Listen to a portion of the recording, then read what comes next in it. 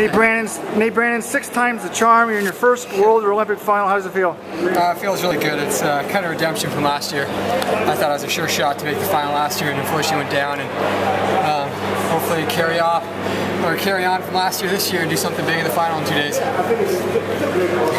Surprised how fast the race was, or? No, I knew it'd be fast. I knew Chip Say would take it, and so the goal was just get up front and get out of the mess. Unfortunately, I was at the back in the mess, but it all worked out. Came down the home stretch in 6th, 7th, and just kind of cruised it in and try to save some for Sunday.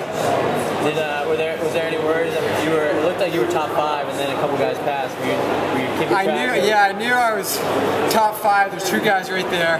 I knew we were fast. I'm like, all right, I think we got a gap on 8. But yeah, I looked back a couple times and realized I was okay. A little irony that your old training buddy Nick Willis was sort of sitting on the last time qualifier, and then you ended up taking it from him.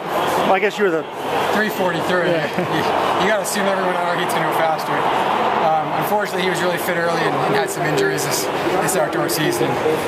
He'll be back. He's racing a couple races after this, so he might not have made the final here, but he'll run fast later.